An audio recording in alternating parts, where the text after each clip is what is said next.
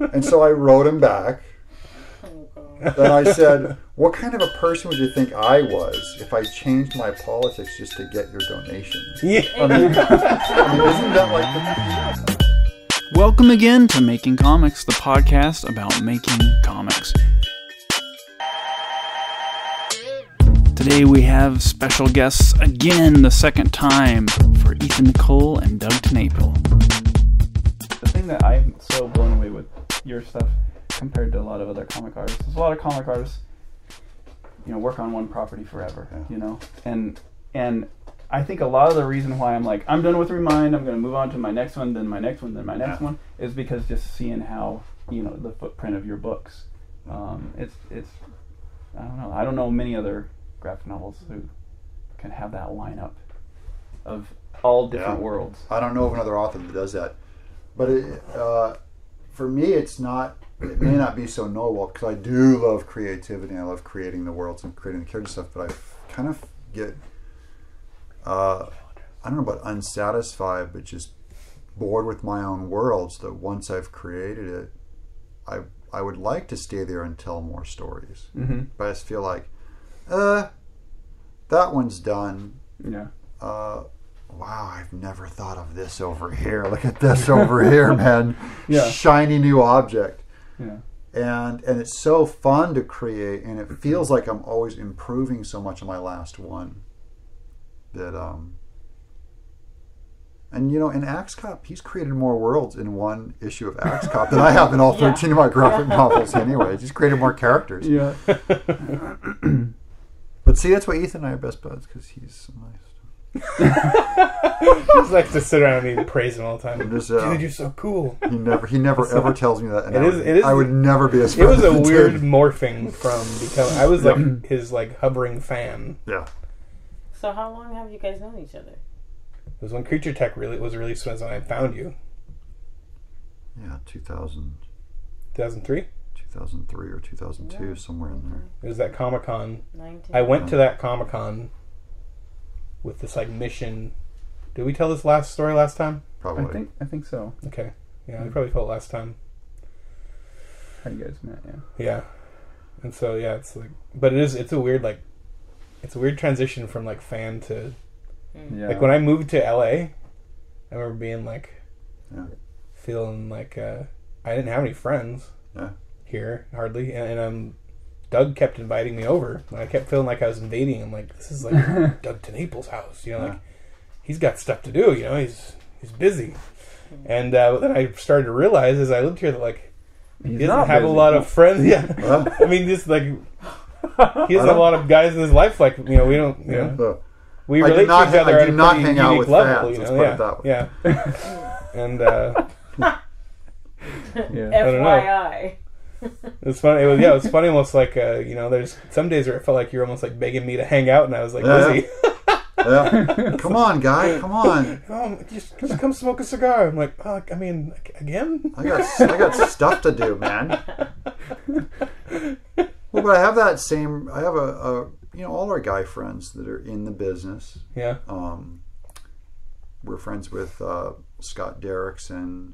He just directed Sinister. Mike Nelson, he's a good buddy of ours, does the Riff Tracks, Mystery Science Theater stuff. Cliff Cramp, is a professor out at Fullerton State. These are different levels of industry. Musicians, his roommate's a musician. Philip's one of my best friends too, his roommate, because Ethan starts dating this girl, so now I have no one to hang out with. So now Philip comes over. He's my running partner. And I bequeathed my newts to him, so he's taking care of my newts at his house now. Literal newts, not his comic. Actual pet newts. The newts, actual newts. And you start to... all these people are... I'm as much a fan of their work as they are of mine. And yet, the work, while we talk about work, because men talk about work, it's not I don't praise each other's work. I'm not amazed at what you do at DreamWorks, but I love that you have a job. That's normal. You could be an auto mechanic, and it wouldn't be like, well, that's I have no interest in how that's done. I would just go really how does the garage work, and what are your hours, and what's your work ethic, and how do you get an order to fix whatever. So it's kind of like our interest in each other's work is we're fans, but that as soon as you find out about the person, it's like the work just quickly goes away, and suddenly it's like, who's your dad, where you're from, what's that like? Yeah. And I mean, I never, when I hang with Mike Nelson, I never talk to him about his work, hardly ever, other than from a business side, like how does the internet side of it work, and how's your charging work, and stuff like that. And we talk about our writing ethic and stuff. Well, that's the best thing, like, I think for me about you and Mike. Probably my favorite thing about the two of you is, like, when you're just a fan of these guys, you have this image in your head of how great of a guy they're going to be. And they actually, like, exceed that in ways you wouldn't have thought of. They're just great. And it's not even the way, like, you thought, like, oh, I'd love to sit and talk about his characters, or like, oh, Mike, I'd love to sit and talk about bad movies I've seen that he should. But it's not that. It's like, I talk to these guys about, like, my relationship and, like, about life. Like, these guys are, like, genuinely, like, these guys are men that I aspire to be like, you know, so. But in that sense, you're not a fan, because no one talks to their fans about that stuff. So that's when I know, like, that's what's so weird, is as soon as, if he continued to be a fan and could never get out of that, then there would be no friendship. Yeah. So it's like the friendship comes because of kind of how he carried himself, was as a different kind of person. So he didn't act like a fan. It never felt like you were befriending a fan. Yeah, I never walked up and talked to people as a fan of very much. Yeah. Doug, I just always, I don't know, just always felt like I feel like I had to get to know. Yeah, there's definitely a kindred spirit thing there. Well, and, you know, I introduced you to that other guy at DreamWorks the other day, who you work with. And I was going to ask you who he was, and he's another animator there. Again, because I don't remember names at all. He's I'll tell you off the air. Yeah, he's an old friend of, not an old friend, but he's an old fan of mine. So but he's a good guy, and I just thought, oh, you know what? These two guys need to know each other at this studio, because I think they'd really get along well. Yeah, I want to get his name, because I want to have coffee with him and say, what are you about? Yeah, that's it. Tell me the big picture. And that's what I mean, is I meet these guys at the studio, and I know that your departments don't talk to each other. Yeah. Because I'll go work at this department on this movie, and I'll go and talk to other people on the studio about it, and say, like, oh, and I'm on this movie, da-da-da. And they'll go, like, is that still being worked on? What is that? I'm like, you don't know about your own movie here? Yeah. Or I'll walk down the halls and there'll be like movies I've never even seen or heard of there, and like they're early in development or abandoned or whatever. Yeah. And I just realized, like, none of these departments talk to each other. None of these people. Yeah. And even the departments within the movies hardly talk to each other. Yeah. I was eating lunch with Phil Craven, my story boss, and a kid who had recognized me came up and criticized the movie that he was working on. Okay. that Phil's the head of story on. And so he didn't know. So he worked at DreamWorks and didn't know Phil was the head of story. I'm just going like, oh my gosh. Oh boy. Yeah. So I'm just going, it's weird. The campus is just weird, you know? Yeah. I mean, neat, I'm just saying, but you guys all need to talk to each other more, because there's people there that would really have fun and get along if they were there. Yeah. I'm a socialite. Armageddon. I don't know what else there to say, except that I'm just still doing it. Still doing it? It's a lot of work. Yeah. Like, every page is so much work. But I think I'm just accepting that I have to work on my comic. It's the comic that doesn't make any money. Yeah. But I put like...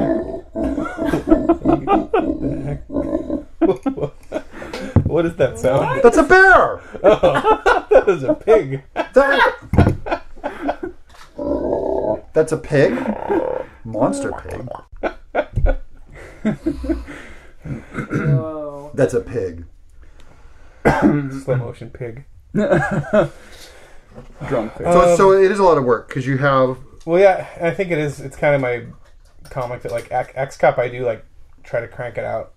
And Armageddon, I just take my time on it. I think that's what I'm not making money on it really. You know. Mm-hmm. So it's just like it's fun to like. I want it to be epic and cinematic and like.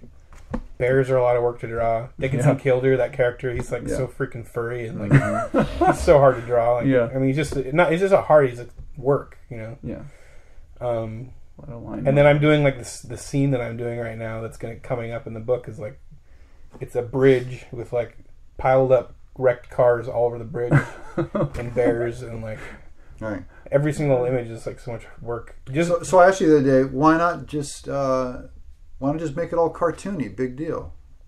One thing, I already started it not cartoony, so you were to switch cartoony. But the other reason was because it's it's just the visual that I want. Like I want it to feel cinematic and I want that for it. Like, you said something like that. It was like the horror of it seemed more real. If it was more realistic, it had more kind of impact. Yeah. Whereas cartoony would take away. And I don't know exactly why I like having my. Like, it just works to me, and I don't know if you guys think it's weird or not, but it works to me to have, like, I like the bears having that more real look, but my characters are more cartoony. Uh-huh. Yeah. Yeah, it totally works. Because but then Dickinson Kildare's a little bit less cartoony? You think he's like because he's almost a different style? No, he looks cartoony to me, too. I think they all look pretty cartoony. But you're right about the bears. And the bears, it makes them look, it reminds me almost of, like, Them, which is kind of the bug movie, you know? Mm-hmm. Where they're more like insects, like non-negotiable things. And there's a moment where you talk about in the story, it's a ways down, where the one bear is talking or whatever, and just that is more horrifying and amazing coming out of kind of a real bear's head, dead face is just more. Yeah, if it looks cartoony, it must be. It also it lets you know it's a horror story rather than or a monster story rather than because they're lifeless looking like not like or soulless like an animal looks like it's not like struggling with its nature animals just obey their nature they're not like humans. Well, like I'm working on that Sterling the unicorn thing. And I've tried doing kind of a design of the character for an animated short that we might be doing. Mm-hmm. And they asked me to design the character. And my initial thought was, give him the normal horse eye.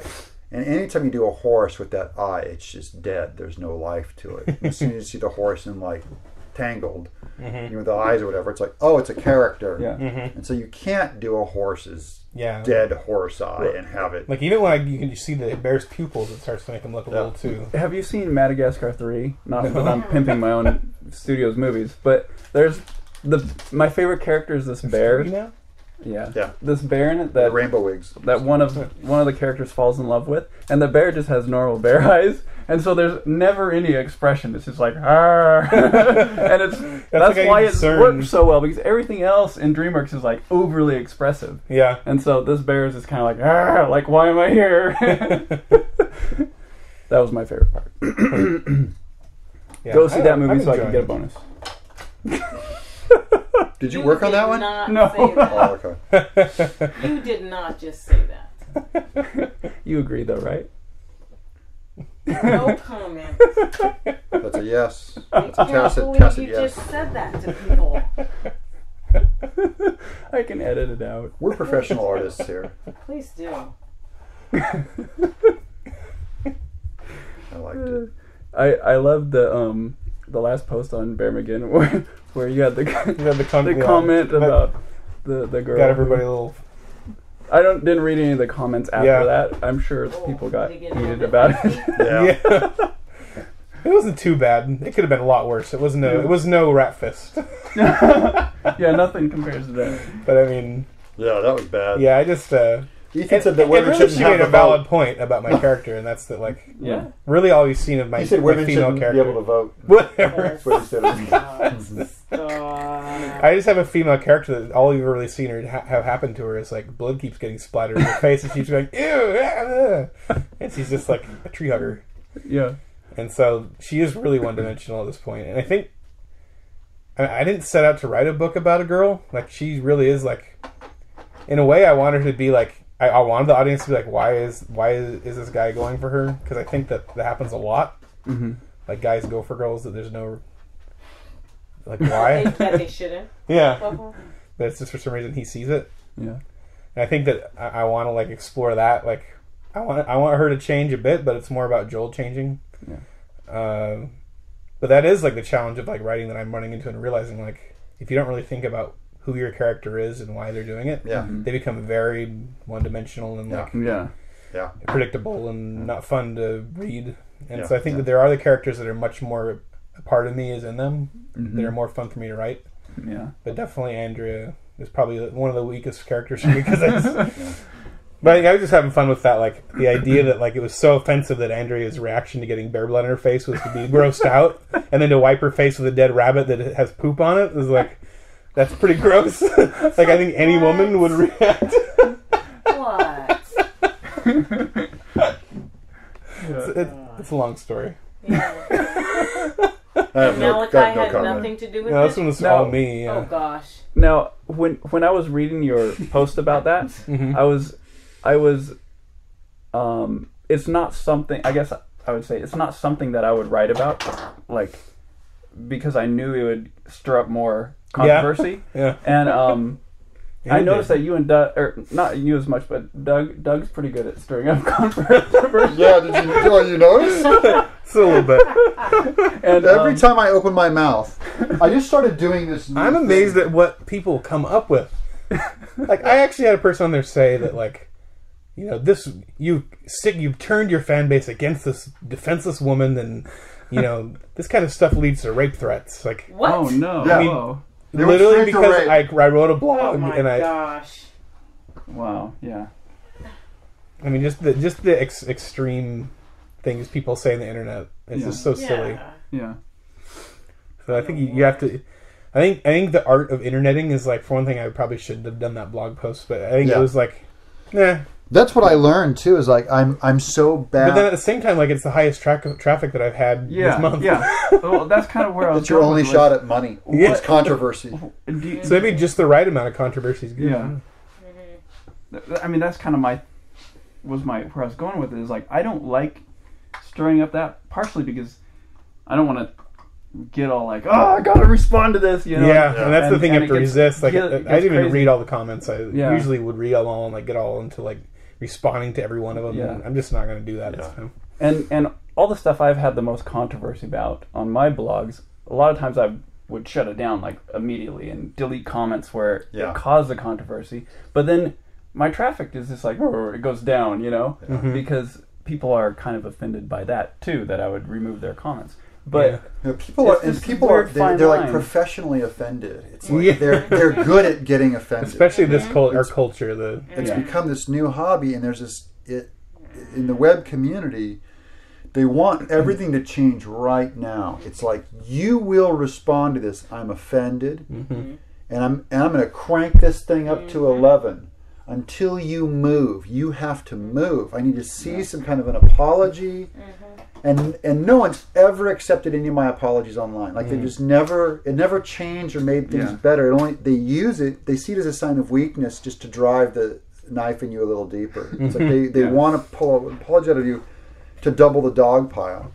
Yeah, every once in a while you get that comment that someone's like, I am done with your comic because I'm just sick of such this and this and this, or like whatever it is they say. It's always like this big threat, like I need to like come crawling back. Oh, I even I'm got going to that. change it for you. I got that on Kickstarter even. Yeah. I got that. I was going to spend all this money on your book, but then I saw what your politics are, so I'll be taking my donation back. And so I wrote him back. Then I said, what kind of a person would you think I was if I changed my politics just to get your donation? Yeah. I mean, isn't that like the peak of gross? You should love me for you know. I had a similar comment. I don't even remember what it was, but it was after I think it was my first Kickstarter. Someone wrote me and was like, you know, what is your like, what are you trying to say? What is the purpose of your book, and like, what does it mean?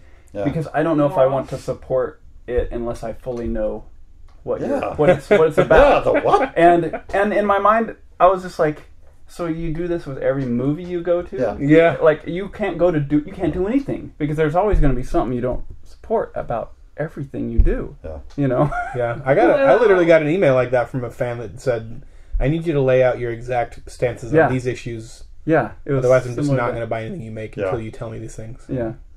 And that was a And I lot of said- what I got on Ratfist, because Ratfist is obviously just. And this is on Axe Cop. Wait, Yeah. Oh my God. can I ask What? something? Uh. Why do these people think that them individually is that important? Yeah. That's the Like, big I thing. just don't get it. I don't understand why they think that they are so important that they need to tell you that, and that you're going to affect this. That they are going to affect the sales so bad. It's Like, it's in the really? age of boycotts, we have found that we see our money as doing different things. So that now money isn't just something that you buy an object with. Now it's you're casting a vote with your money. Oh, yeah. So now it's like, before I cast my vote, so I don't want anyone or you or the industry or the universe to think that I'm endorsing this thing with my money, even though I'll buy, whiskey from an axe murderer. Yeah. I mean, I don't ask where I get my or any rock star I've ever bought I love music Capitator from. Scotch. Yeah. If you brought music from a band in the 70s, I mean, they're all drug addict, monsters or whatever. And so I never would think to ask that. But they're trying to manipulate you with their money instead of just buy your product. I'm going to just buy my product, and I'm not going to. Yeah. I never If you take don't this like as it, an How about the endorsement. oppressive dictators that are on their shirts? Yeah. If you don't like it, you can burn it. You can throw it. I don't even take the money that when I'm making a ton of money, I don't take that as an endorsement of who I am or what I'm doing. I still think, like, to God, all this is probably really irrelevant or harmful, if anything. And so it's not, even then, I don't see it as a good. I don't see our TV and our movies and stuff as people spending money on going like, oh, in the history of man, this will be seen as something good. I see it as incredibly neutral. And you bought Madagascar 3 and it didn't change the world, or you didn't buy it and it didn't change the world. So I'm not trying to say that, like, no one has influence anywhere.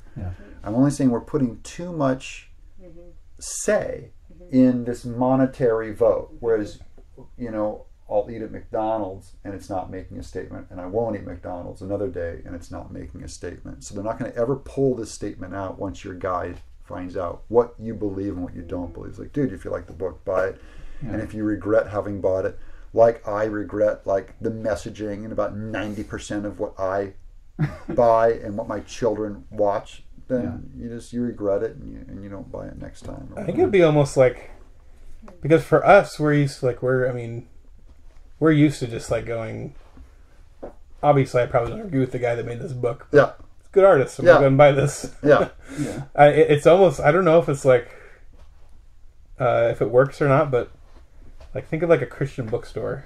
Yeah. And, like, they start, maybe you get a new author in there that, like, maybe he's not a Christian. Yeah. And they start going, like, what are your beliefs here? We want to, like, figure out. So we have a certain way that we want, the certain belief system we want to be portrayed here. And if you're not going with that belief system, we need to boot you out of here. And that's what it feels like in the comics industry. Like, you get this like, these litmus tests from people, like, well, there's a certain way that we want comic artists and, like, the comic industry to believe and think, and you're not with that, then, like, we need to get you out, because it makes it like a religion. And it is. It almost seems like the more crazy, like, you get with your comics, the less there is of that. Like, people don't, like, oh, it doesn't matter if it has all this the more stuff in offensive it is. But if you start narrowing it down to, like, this is kid friendly and has these morals or these beliefs attached to it, that's I think is good. Like, that offends me. I do think if you made a comic about, like, like, orgies with, like, anthropomorphic animals, which there are, people just yawn. You make a comic in support of, like, celibacy.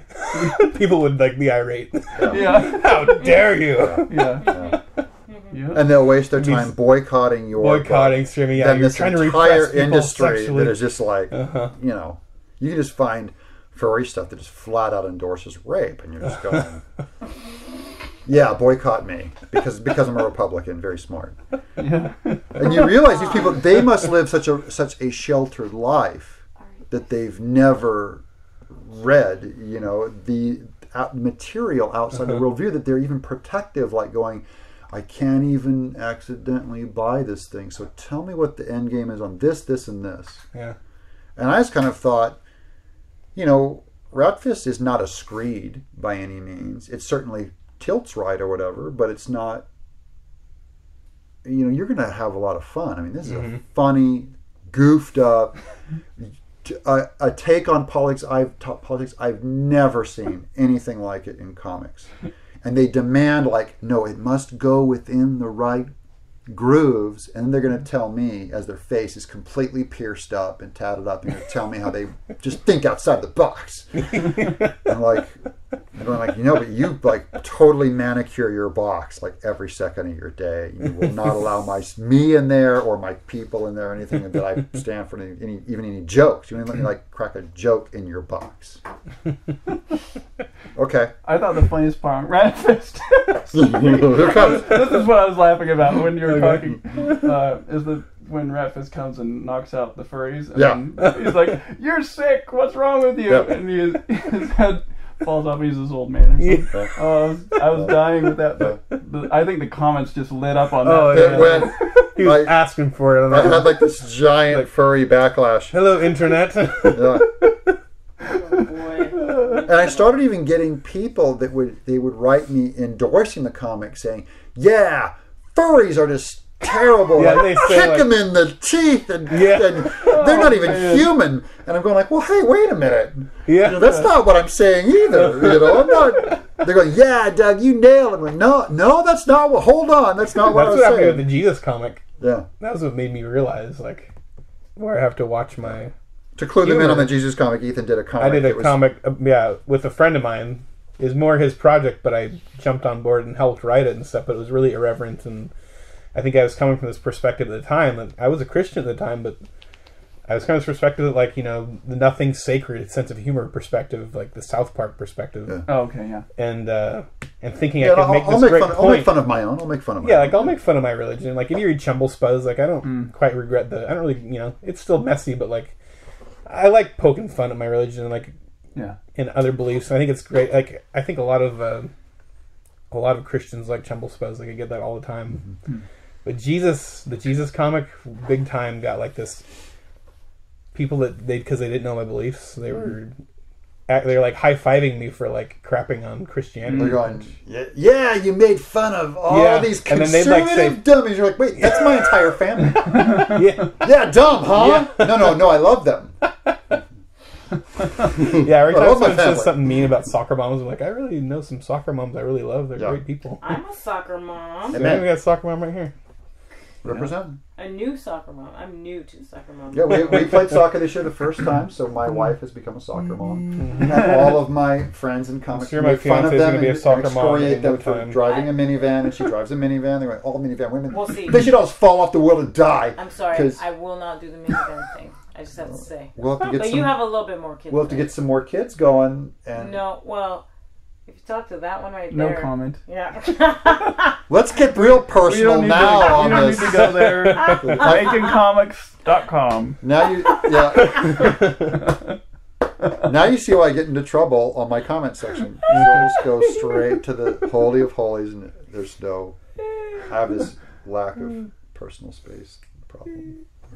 Well, I think one of the things with the comment section, kind of going in a different direction now, in what we're talking about a bit, but staying on comments, I think one thing that happens is a story gets released 1 page a week. Yeah. And there's a tension that usually builds when you're watching a movie or reading a book and you're going, this character is getting annoying, and then they change or something happens. When you're releasing a page a week and you're watching everybody scrutinize each page and scrutinize the slow change of the characters, it's just it's almost not healthy. Yeah. But then at the same time, I don't know, I love making my website interactive, and I like the community that it builds and stuff. So it's this tough balance.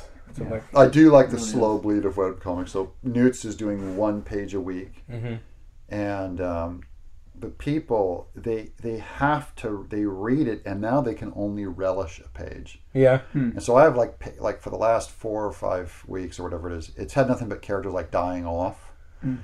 And so their comments are just I cried, or this is brutal. It's only 5 pages, but because they're watching over 5 weeks, that's all they've known. Yeah. Whereas when they read the graphic novel, you're dark, dark. Oh, yeah, that's tough. And then they'll get right to the funny, stuff again.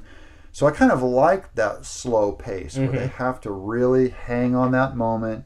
I think it just takes self-control as the creator not to get in there and be like, it's gonna change. She's gonna come around. Like you just gotta hold on. It's coming. I've always argued that that's kind of one of the powerful things about web comics is that people can grow up with that story a part of them weekly. Yeah. You know, they're thinking about it weekly as they. You know, if you start out when you're 15 or 12 and you read a webcomic for 2 years, I mean, that's a big part of your life, big influence. I just hate the webcomic not being on paper.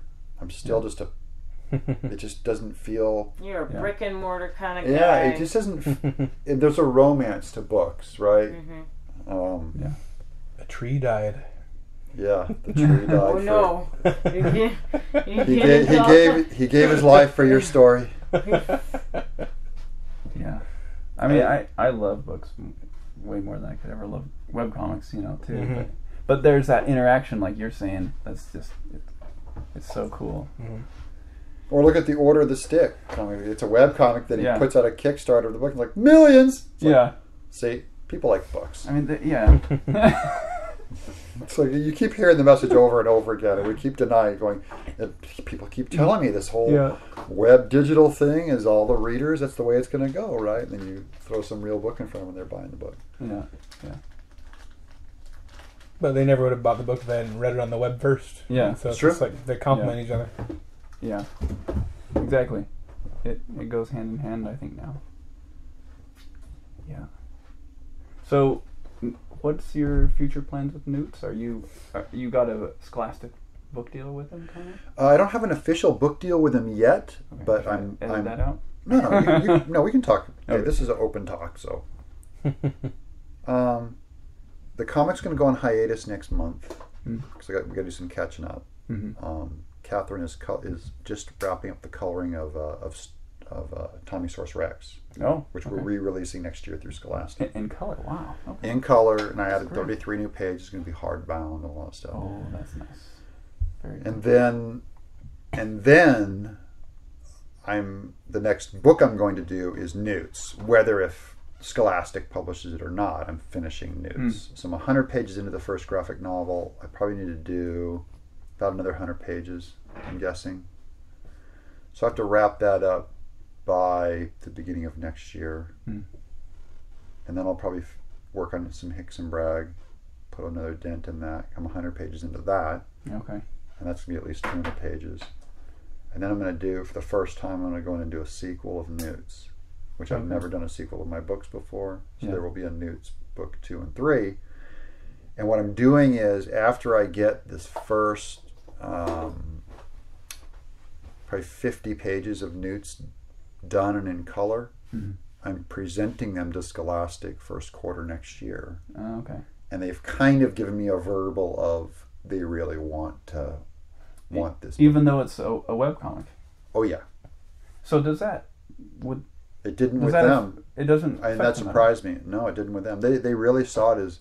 They're going like, look, I don't see this book having a huge crossover with selling your book to 5th graders. You know, how many of those guys are we going to lose by doing a webcomic? So they really... And it really is, if you think about the webcomic market, it is a completely different market than what Scholastic is selling into. So what threat is it to them? Yeah. It might be a bigger threat to Image or something. But even then, webcomic buyers like the ones that are reading PvP or the other ones, they're not that as big on books. Those are webcomic people. Yeah. I mean, questionable content, those are webcomic people. Yeah, I think, sure, it's probably true that like a small percentage of your audience on the web actually buys your book, but it's still the amount of people that are going to buy your book if you just print it out in paper and put it in a store. It's still going to be a much smaller audience. So you're still going to, expand your audience, and like if your audience is like 10 times bigger than it is if it's just on paper, like your webcomic audience is 10 times bigger than say 1/10 of your audience actually buys your book. And and the webcomic business, I still don't understand or excel at, or you know what I mean. I still feel like the webcomic audience it's neat, and I like them, and I'm dabbling with them, on these projects now, and I'll always pursue them because I look at them as a block. Yeah.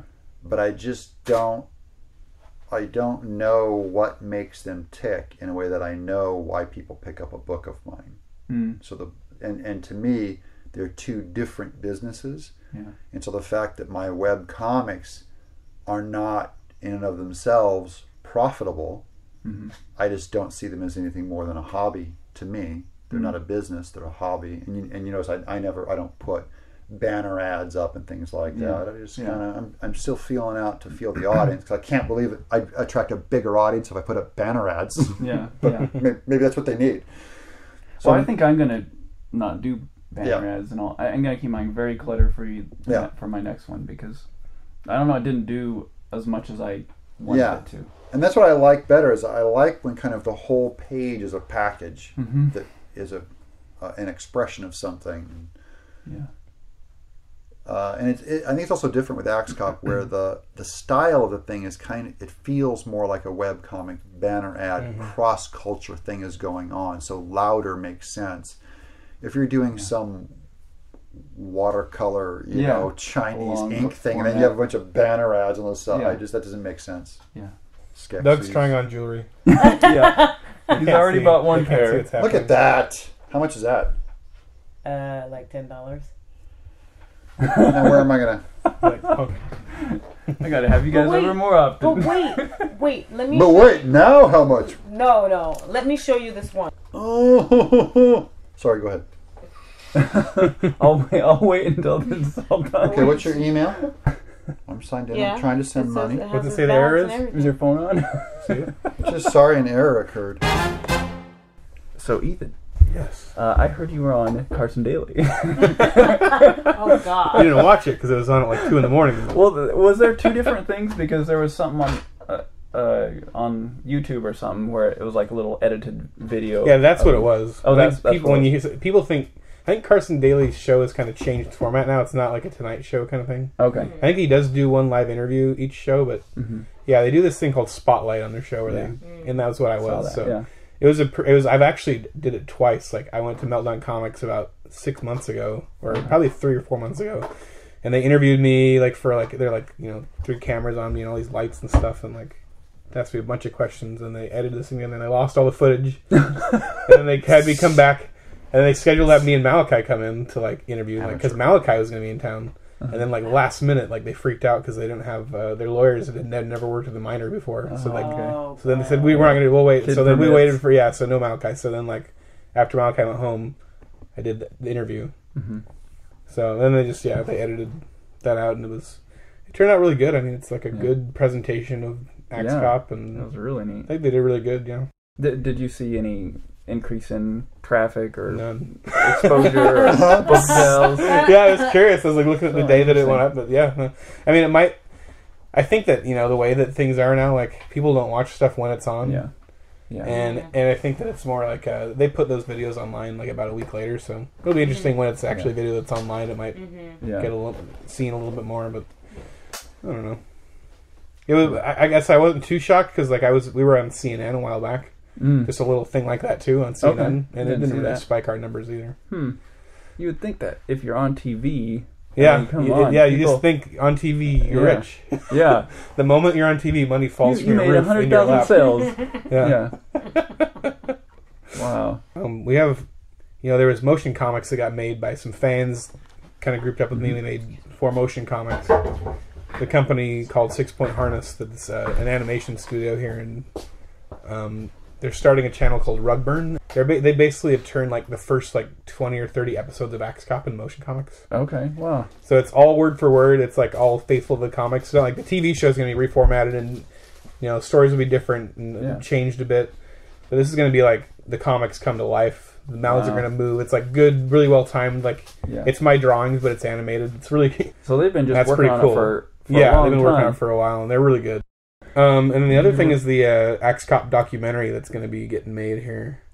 They've been following me around for 2 years. They've been out to see me and Malachi out in Washington, where Malachi lives, and they've been to my hometown, and we've been over to New York, and she's been all at San Diego Comic Con. She went to our first book signing we ever did together. So where's the documentary going to end in at all? Is it just well, the funny thing is, for the longest time, show? she's like, I don't have an ending, I don't have an ending. She kept saying to me, I need you to get a TV show or get married. Oh, okay. Oh. Or die. Yeah, or die. That's what all documentary filmmakers say. You just have to cut it off at some point, and so I think she's ready to cut it off. Yeah. So the wedding could be the end.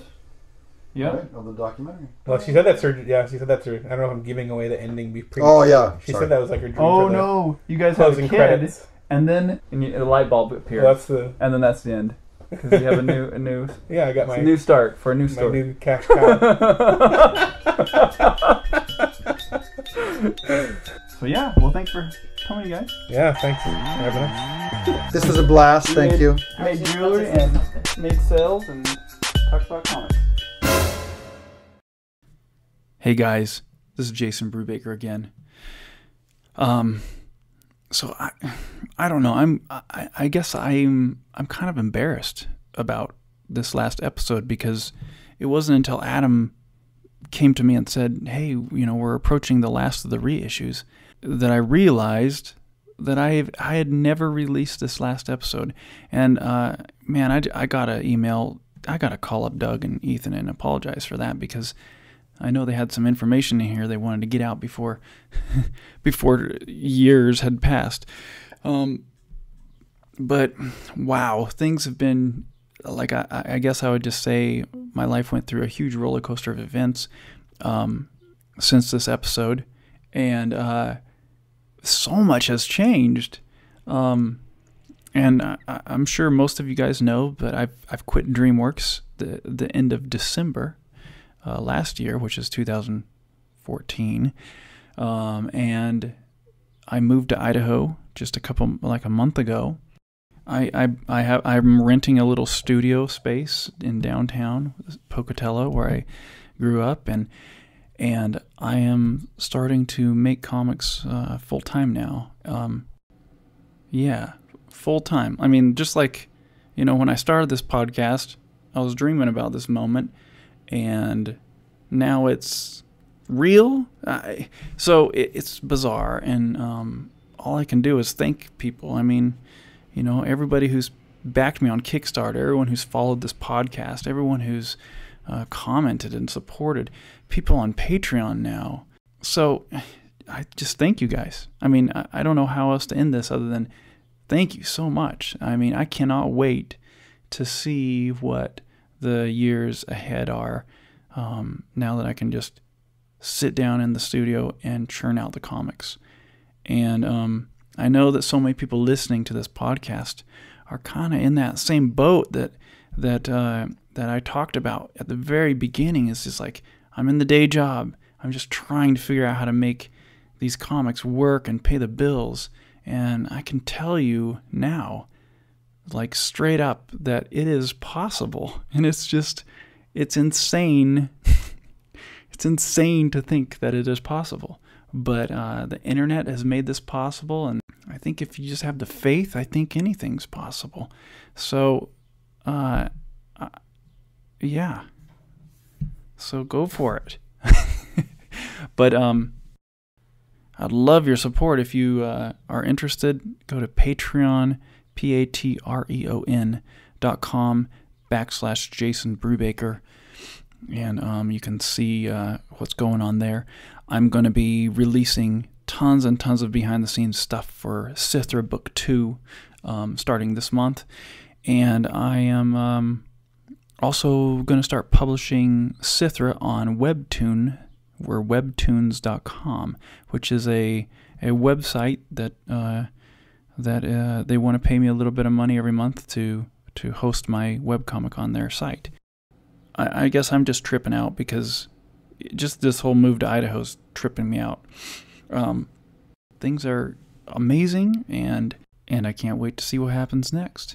So just so you guys know, I also keep threatening Adam that I'm going to call up some more artists and have some conversations with them.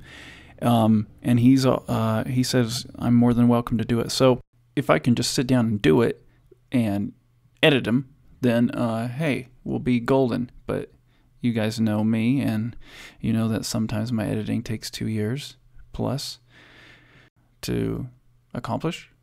So anyway, I should probably just sit down and stick with making comics. But I'll try. I will try to keep doing some of these making comics episodes. And I'll leave you at that. Thanks again, Adam, for taking over. And I'll see you guys around. Well, there you have it. That was the last episode of Making Comics, the podcast that I did. This one was recorded in 2012, and then I finally released it, 2015 or something like that. It's 2017 now. Basically, since this podcast has aired, it has changed hands. I gave Making Comics over to Patrick Urich, as you guys might have known, and Adam Greenfield has continued making these podcasts. If you want to hear more Making Comics podcasts, head over to makingcomics.com. They've continued this in as a podcast called Making Comics Gutter Talk. Another thing you might be aware of, but if not, I continued making new podcasts about a year ago or so, and they were called Coffee Table Comics Podcast, and they felt and sounded exactly like these Making Comics podcasts. And so you can find that playlist on my YouTube, Coffee Table Comics Podcast playlist. I'll try to link it below, as well as the Making Comics playlist that I was responsible for. And but anyway, I think I'm probably wrapping up my podcasting days. It's been really fun to do them, and I always used it as an excuse to talk to artists that I wanted to talk to and pick their brain. But a lot of these conversations that I need to have now with people are conversations that need to be private. It's confidential information. So, I'm finding more and more now, it's like, now I just need to call up people and talk to them one-on-one. So, that was my reasoning for doing these things is to learn from these people and try to wrestle with what direction I should take. And I'm hoping that this archive of the Making Comics podcast and the Coffee Table Comics podcast can kind of give you guys that same thing to be able to wrestle with these decisions and figure out what's right for you. I think as I move forward, especially going into 2018, I'll be finished with Sithra. I'm going to probably be wrestling with new things like how to approach my next book. And so there's definitely going to be a lot of possibly behind the scenes content as I'm trying to figure out how to go forward with that. And I'm hoping you guys join me on that ride. So anyway, I really appreciate you guys being a part of this and hanging out and listening to all these. And I will keep them archived here on YouTube as long as possible. So that's it. So I finally have all of the podcasts that I've ever recorded on YouTube. Congratulations. Thanks, guys. We'll see you next time. Bye.